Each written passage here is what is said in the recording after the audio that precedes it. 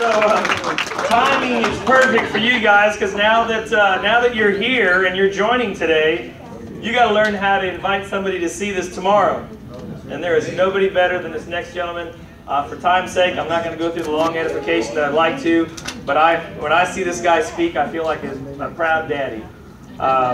Seriously, you know, some people can get up and talk, but do they really do the business and understand it? This guy, from the very first, has been chopping wood and locking arms with people and having success by helping others.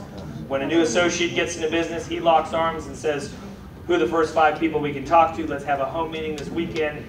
And he built the business organically the way it's supposed to be built, because he knows how to master the invitation. Give it up for Presidential Director, Mr. Mike Foti.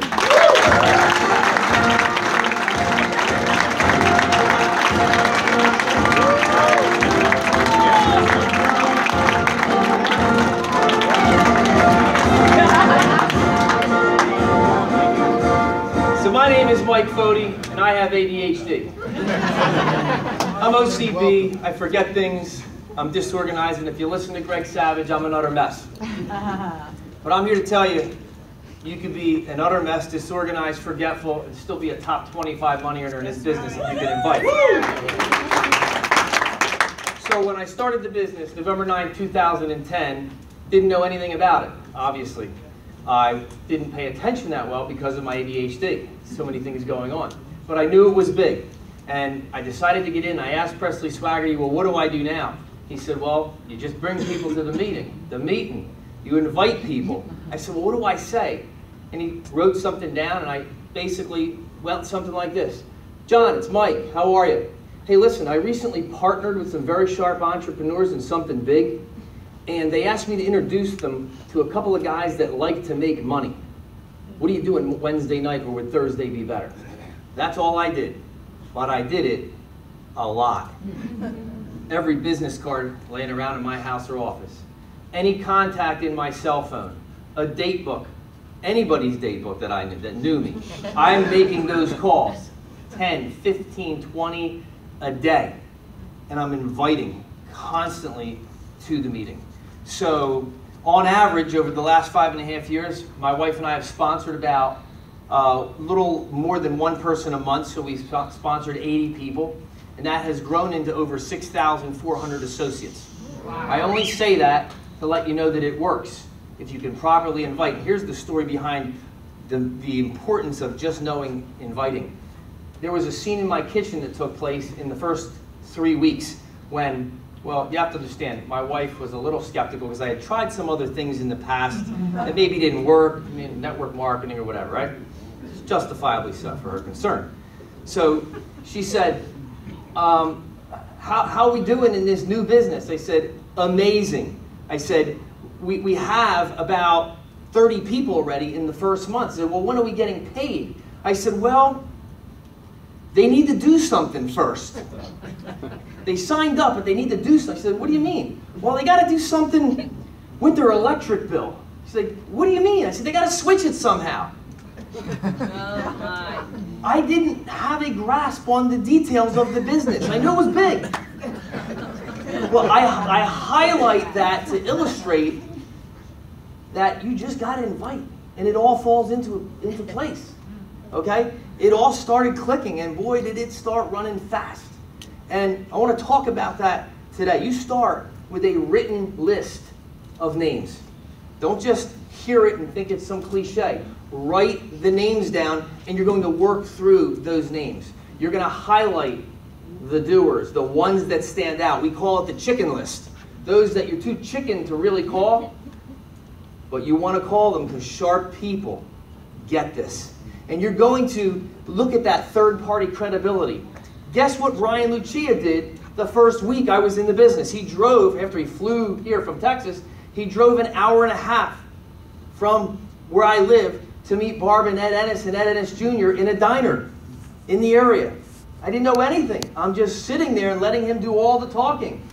Okay? That resulted in them joining the business. Then the same day, I actually invited Greg and Noreen Savage into the business.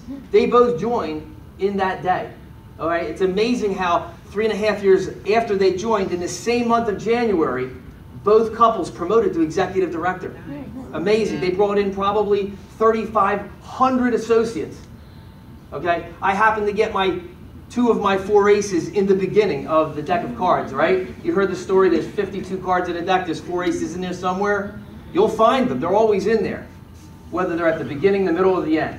I got them in the beginning, at least some of them, okay? The most amazing thing about it was that Greg Savage actually amounted to something. Yeah, I mean, all he had to do was hit the record button on the phone, right? Anyway, so you're never ever going to use email. Okay, that is the #1 dumbest thing you can do. And of course, I did it in the beginning, so you can learn from my mistake. Because people need to hear the inflection in your voice, the seriousness on your face when you convey to them that this is a life-changing opportunity. It doesn't work. It's not conveyed via email, right? 89% of communication is nonverbal, right? So you don't want to use email or you'll burn your whole list. Talk to your sponsor. Ask them what not to do and ask them what works, all right? So you're going to keep planting seeds, and don't worry if somebody says no, it's not no, just no now, it's not no forever. But this, listening, is the advanced training. Because once I got going, I didn't have this. And as Brian alluded to before, I just threw up all over everybody. I was so excited, right? Yes, the excitement was good. People said, you don't sound like you know what you're talking about, but I'm still going to go to the meeting because you're so excited, right? So it's good in that respect. But as I learned, as I watched these top 25 leaders, I learned how to listen. But I decided to find something to listen to. So I learned how to ask questions. So you had something to listen to. I sat down with a good friend of mine who's here today, Greg Reed. By the way, did his 3 and 10 in 30 days. Give him a hand. So we sat down at Perkins and I said, tell me about what you do, how long you've been doing it. Does your mother know you do that? No. To borrow something from Randy Hedge. I said, tell me about it. What are the biggest challenges? He said, well, I'm getting up there. He's a window cleaner with 1,200 clients, massive business. But he said, I'm getting a little too old for this. It's very physical. I said, tell me more about it. I want him to elaborate on his concern, right? I'm listening because I asked questions. And I asked him, well, you know, 3 years is going to go by either way, whether you do this business or not. But let me ask you, what would you need in life to survive, okay, if you really got conservative here? What would you need to make every month to be able to just let your business be run by somebody else or not even have it? He gave me the number. I said, you know what? We can do that in 3 years. Might be sooner, but we can do that in 3 years. 3 years is going by no matter what. Wouldn't it be nice to have an extra $2,000, $3,000, $4,000, $5,000? So he joined the business, and we keep focusing on that need, okay? That he needs to have an exit strategy for his business. But I only discovered that because I asked questions and therefore had something to listen to, all right? So being a great listener involves asking questions. Never prejudge. Again, I invite everybody in. I invited Greg Savage in. He still did well, see? And I always had a sense of urgency, and you always can legitimately because you have these promotions, right? Amazing promotions. And you want to convey those promotions. You also want to convey, as we did in the beginning, one of the most factually and motivating things is that I'd say, Jim, listen, you don't want to overthink this because word's out. People are getting into this business, and there's nothing worse than 1 year. I was at the Langhorne Sheraton, and right in the front row was Gabe. Someone who my wife and I were meant to talk to. He's the husband of someone she teaches with. And we just put it off and putting it off and putting it off and putting it off. And there he is. And he looks up at me just when I'm ready to give this motivational class. Mike, I'm in it. I love this thing. How come you never called me? I said, hey, great to see you. So what's my point? Sense of urgency. If you don't talk to your friends and family, someone will. And it's not a good feeling. Get to them first. If you're here today and you're new, start running. Hit that list. Posture. It is that undescribable thing that works. It's hard to describe posture. It's excitement. It's the tone of your voice. It's your belief level. And that's what I had in the beginning. even though I didn't understand it all. I needed something in my life. I wanted to dive into something, to sink my teeth into something. I was so excited to have it. It came through the phone when I was on the phone. It certainly came through when I was looking at someone and physically in front of them. All right? And you're going to be knowledgeable about the industry. You're going to be able to tailor your proposal to them, as I mentioned with Greg, how you can solve their needs. And as you talk to people, you're going to make invitation after invitation after invitation. Each one of these drips is a person or a conversation. All right? Again, you believe in everyone and you wait for no one. That was my philosophy. Yeah. All right? Yes, I believed in Greg and Noreen Savage, Barb and Ed Ennis, and Ed Jr. And they're superstars. But I didn't wait for them. I just kept inviting. I wanted as many people as I could. I had everybody at different stages of the pipeline, okay? Some people just heard it or saw a brief exposure. Some came to meetings. Some came to big events. And they were all at different stages. And then one day, when we were working, literally, we knew where every meeting was in New Jersey and Pennsylvania. And we were inviting people to the Freehold meeting, to the Lumberton meeting, which is on Monday nights, by the way, to the Doylestown meeting, to the Harrisburg meeting. And we had 7 meetings we were connecting people to because they always want to go to a meeting close to where they live. And then one day, Stream comes out with this amazing promotion. They're all amazing, right? That amazing promotion, and everybody kind of put it off to the last day of January. January 31st, do or die, right? Yeah. And they did. They all jumped in because we had people at many different levels of the process, okay, of the exposure process. And I remember that day because when someone joins in your business, your phone can be set to ring a certain way or make a cheer. We set ours to a cheer, like when Jay Leno, the crowd, he comes out, the crowd cheers. So my phone started going off, a cheer, a group cheer. It was exhilarating. That's what it was. I just got chills. It's so ingrained in me. Okay? I'd be like watching Jay Leno at night and forget I'm watching him, and the cheer, I'm like, somebody sign up. So the phone went off again and again and again and again. And not to air my dirty laundry, but my wife and I were having a somewhat tense night. And she says, will you shut that phone off? I said, woman. Every time that phone goes off, it's $175. It can play a symphony for all I care. It went off 94 times that night. Presley's went off 1,800 times. Rich Desmond was on a cruise and made $7,500 that day on a cruise. So it happens when you get people in the various stages of the process. Now, a smart person learns from his own mistakes, but a wise person learns from others' mistakes, okay? This here is filtered through. All the mistakes are taken out. You simply need to do this. It's not hard. John, I'd love to share something with you. It's probably going to take about 30 minutes, and honestly, you may or may not be interested, but you need to see this. Now, we can meet for coffee Monday morning, or I can just buy you lunch Tuesday afternoon. Which is best? You see, words are softer. There's psychology behind the words. I want to share something with you. It's only going to be about 30 minutes. Take the pressure off. It may or may not be for you, which is cool, man. But you need to see this. Now, I could either meet tonight, or we can meet Friday.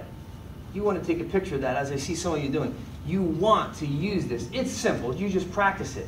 Practice makes perfect. I tell people when they join my business, the people I love that I know will succeed are the people that come to me and say, Mike, I've called 15 people and no one joined. I said, you're a winner.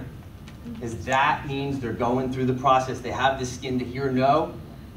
I don't like the people that say, everybody I called said no. I said, how many people do you call? Like 2. Right? So you'll get this. Just practice it. It's okay to get beat up. It's all normal. It shows what you have. Now, what do? You know, the biggest question people fear is, so what do I say? How do I say it? See, in life, success is where preparation meets opportunity. Just prepare. The opportunity's coming.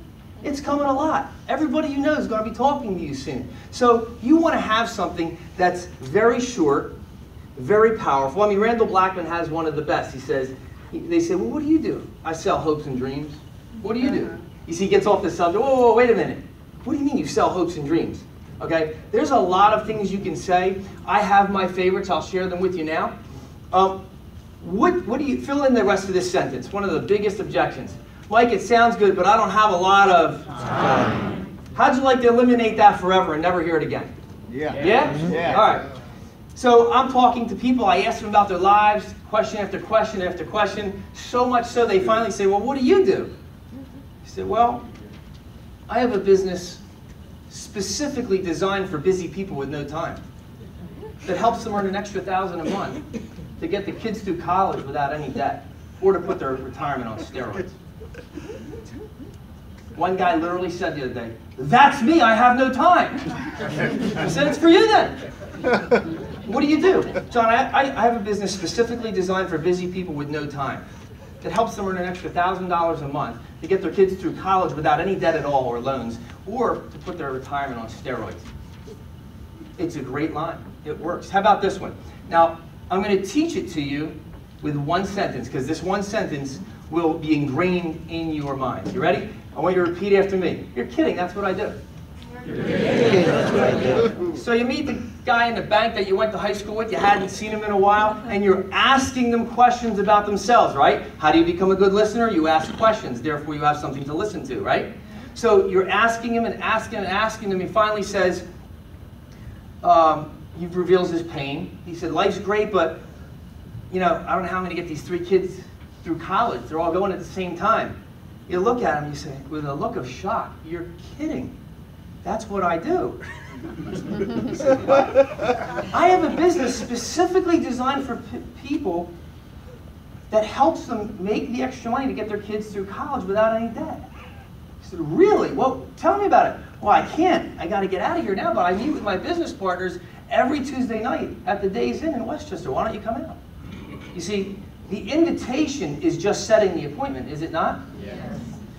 You meet someone else at the Perkins. You run into them on the way out. And you've always been close, but you've been out of touch, and you're saying, how's it going? Tell me about your life. How's it going? Finally, at the end of the conversation, he says, everything's good. The kids are out of college, but honestly, Mike, I'll share this with you.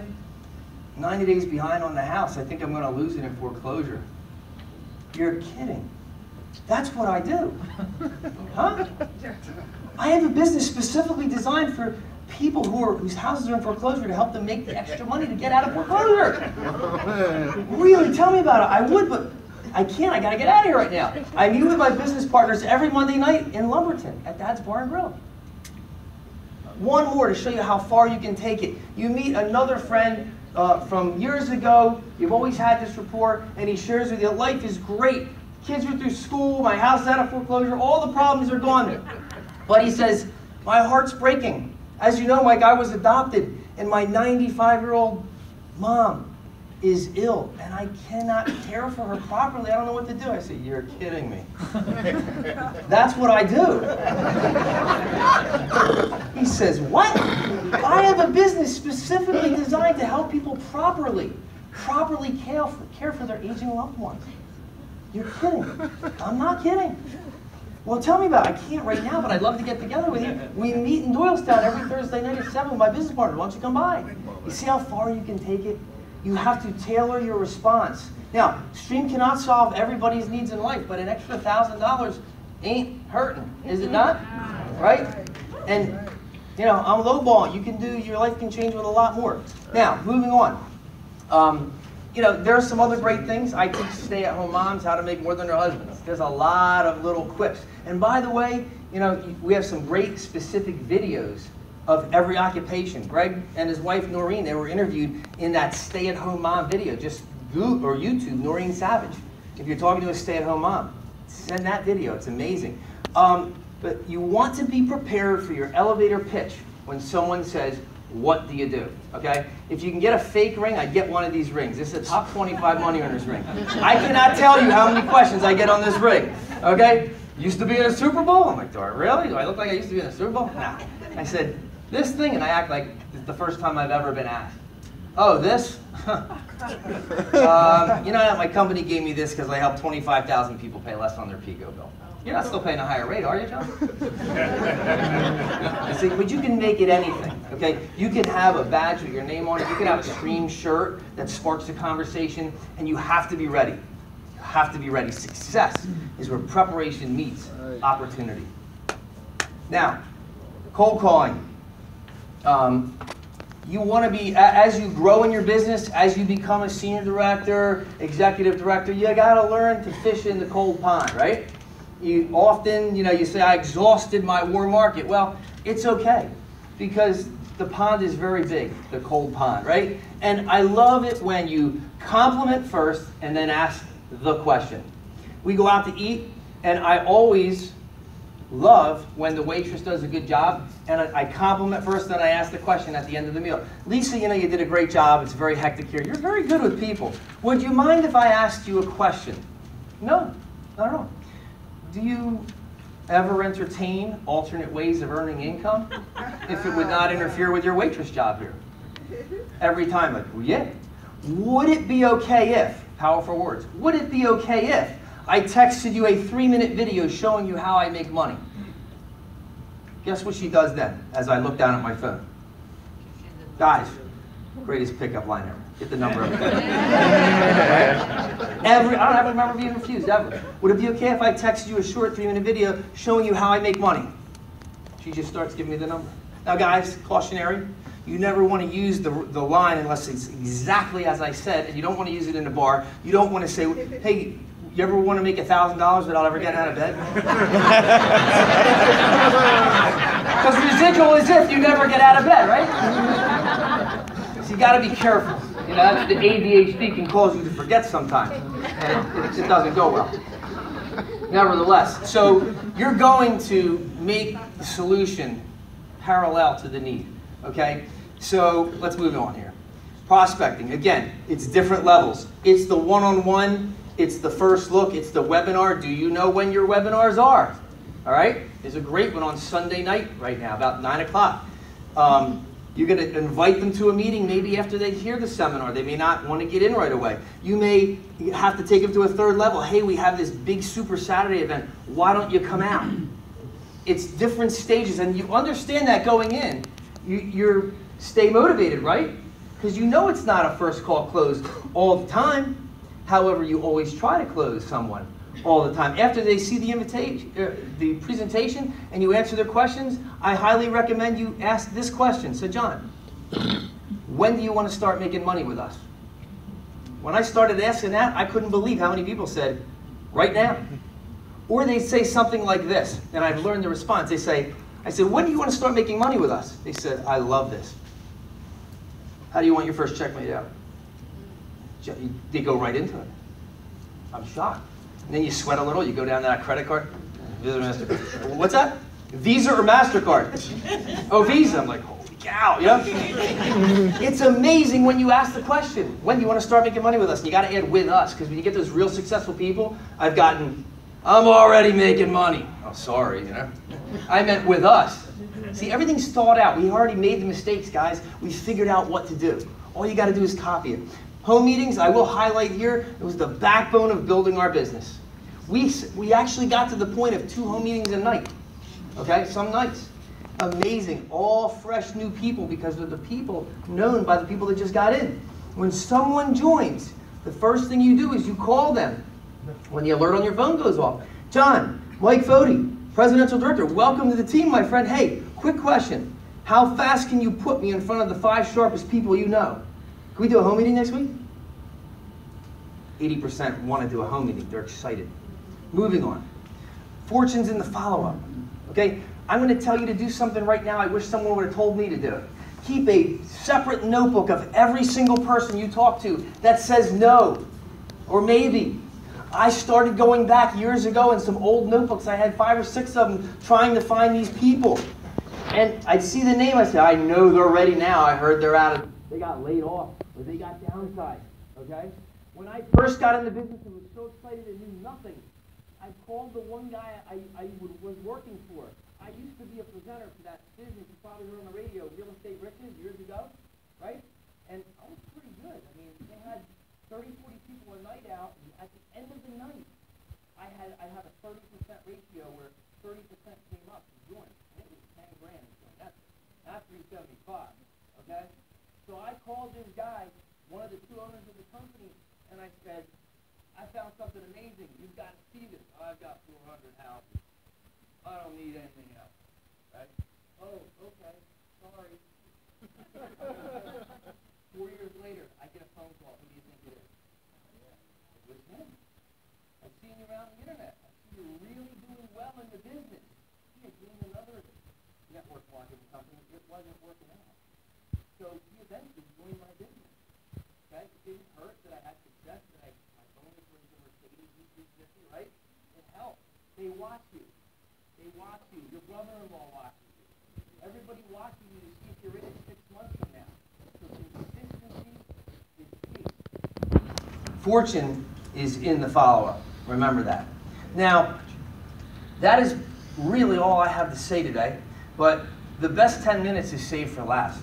I just mentioned a big guy in real estate, and actually the backstory there was eventually he had a dispute with his partner and his whole company was being fought over. That is why he was an open-minded person. But as big as that guy was, the guy you're going to see now is the biggest. He manages a $35 million real estate hedge fund. Oh, I'm sorry. He owns and manages a $35 million real estate hedge fund. He's helped hundreds of people in this business who had questions on real estate, avoid the mistakes, and experience success. If you haven't talked to him yet, you better. This guy doesn't need the business. That's my point. Yet he loves the business. Yet he's an executive director in the business. If you're on his team, thank your lucky stars and get ready to strap on your seatbelt. You see, successful people who don't need the business love this business because they understand the magnitude of the life-changing residual. Guys, give us 10 more minutes because it's going to be the best. And give it up for top 50 money earner, Mr. Stephen Lloyd.